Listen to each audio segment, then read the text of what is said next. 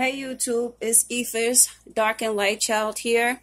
Today we're going to be doing a video on male gold diggers or guys who are narcissistic, toxic, and who want to use you for your money.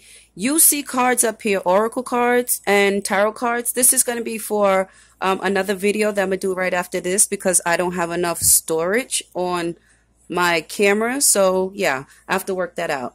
If you want to know what I'm smoking today, I'm smoking sour and Gorilla Glue.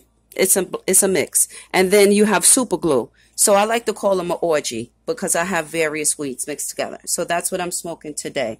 And the music that you hear in the background, I don't have no copyrights to it. So yeah. Now, number one way how you're going to tell these type of guys.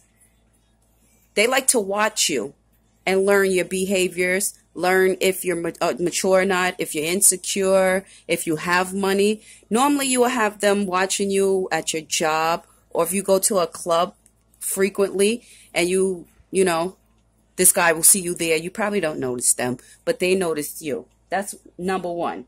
Number two, they're charming and social. Again, they normally be at clubs. They social around their job. They're very social people, and they just like very charming. People seem to like them, and they come across very calm to people, so they just let them in easily.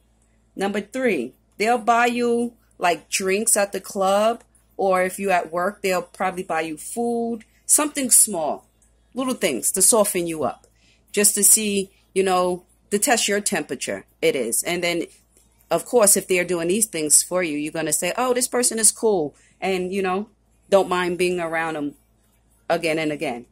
Number four, sorry. They act friendly, or they're very cool with you out of nowhere. They become very, friendly quick. It's like you'll be like, do I know this person? They'll just come up to you. Hey, what's up? They'll give you hugs. If you with your friends, they'll start talking to your friends like they knew you forever or something like that.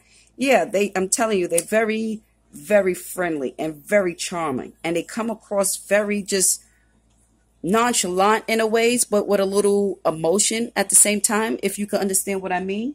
And then number five.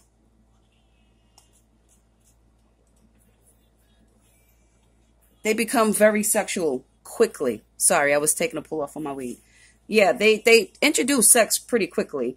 And they think that once they have sex with you, if you allow it to happen, they think all of a sudden they're in a relationship with you. And in my mind, as I know it, sex doesn't equal a relationship, but they'll do that to you. Because if they can have you believe once they have sex with you that you're in a relationship with them, then that's when they can start pressuring you for money, asking you to buy them things. 9 out of 10, they're going to say that they need some money for something. They don't really want you to buy them things. They want the actual money. They want the cash money in their hands so they can buy whatever they're going to buy with it. And it seems like I'm going to have a little bit of time. So I probably try to fit this type of reading, this reading here into this video because this is a collective reading right here, actually. And it's quite fitting because it goes along what I'm talking about now, but I would have had to make it a part 2. So as you see, the first tarot card here is, can you see it? It's the Hierophant in reverse. Now, the Hierophant is a spiritual leader. He's someone that's known in the community. This is someone upright. He's in the reverse here, but in the upright, he's known as a spiritual leader. He's a father. He's very mature. He has everything together. People come to him for advice. He's a very sound person. Normally, he's like a church pastor, or you can say like a deacon or a grandfather. But again, he's in reverse here. So when he's in reverse, he's not doing any of that. Actually, what he's doing is the opposite of that, And if a spiritual leader is doing opposite of leading their congregation or their followers in a productive way, no, that's not good. And another thing about this card, he's supposed to be someone you look up to, and you can't look up to somebody that's like that. No, because he brings no inspiration. He brings no mercy. He doesn't do any of that. He's very in reverse. Let's get to him in reverse. In reverse, he's very unorthodox. This type of individual does everything. The perfect word is unorthodox, under the table, very shady person, a very grimy individual. This person will have people fighting and not even realizing he's the one starting the drama. And then over here, you have the Three of Cups. So the Three of Cups is about coming together, partying, you know, celebrations, family, friends, just having a good time overall. So, sorry for that. If you have these two cards together, the Emperor in reverse, and then the Three of Cups upright, what do you think you're going to get from this combination? Just think in your mind. You probably, I don't know if you know tarot. A lot of people are familiar with tarot. Just think of this person, a person that likes to party, very social, love to have a good time, but he's very unorthodox. And then you see three people. Normally, these type of individuals like to have three parties, you know, third party relationships, threesomes, you know, those type of gatherings. Now, in the middle, it says meditate and contemplate. I don't know if you can see that. Can you see it? And it has the two fish. That's like a Pisces card, you know, fish going up and down. I'm a Pisces, so yeah, that's like a Pisces card. And it says meditate and contemplate new moon in Pisces. So this is the energy that's going on right now. I'm going to see if I can pull one card or for each of these, because I don't, like I said, I don't have a lot of space and I don't want to run out. I want to pull a card for the Emperor. I've already shuffled my cards. I've already meditated on my area. So I'm going to try to pull a card. So let's see if we could get a card for the Emperor. Can you clarify this Emperor? That's in reverse. Whoa, one card. It fell out on the floor. Okay, so you have the Knight of Wands upright.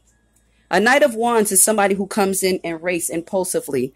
They like to have sex. They don't like to commit to nothing. They very big on having sex. They come in hot. They very impulsive. They're very charming. Again, a Knight of Wands is a real charming guy that will have you in your head really feeling him. Yeah, so just imagine an Emperor in reverse, and it clarifies by the Knight of Wands. So we're going to have the Three of Cups here. Let's see what card we'll get for the Three of Cups upright. Can we have a card for the Three of Cups upright? Too many cards. Too many cards. One card, please. One card for the Three of Cups upright. Oh, okay. So here we go. We have the Four of Cups. Now, the Four of Cups is a person or someone that's not interested. You see how he looks? He's not interested. He's not interested in any gifts coming from, you know, the ethers, the higher, what all rule us, God, heaven. You see the one cup here with the two people facing opposite ways and the heavens in the background. He's looking up, but he's not interested in him at all. No, he's not interested in this. He doesn't want this. He wants an illusion. He wants the party. And it's quite funny how these cards really came out for the reading that I'm having today. Yeah, he wants the party. He wants to be unorthodox, come in hot and heavy, want to have sex. So collective, whoever is out here going through this type of relationship or with a guy, and this video, the beginning, confirms what I'm saying. No, either walk away or don't take this person serious. The card is telling you to meditate and contemplate on this.